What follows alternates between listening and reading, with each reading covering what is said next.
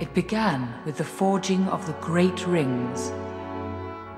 3 were given to the elves, immortal, wisest and fairest of all beings.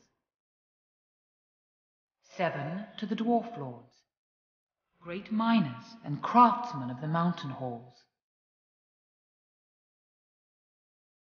And 9 rings were gifted to the race of men, who above all else desire power. For within these rings was bound the strength and will to govern each race. But they were all of them deceived, for another ring was made. In the land of Mordor, in the fires of Mount Doom, the Dark Lord Sauron forged in secret a master ring to control all others. 1 ring to rule them all. But there were some who resisted. A last alliance of men and elves marched against the armies of Mordor, and on the slopes of Mount Doom, they fought for the freedom of Middle-earth.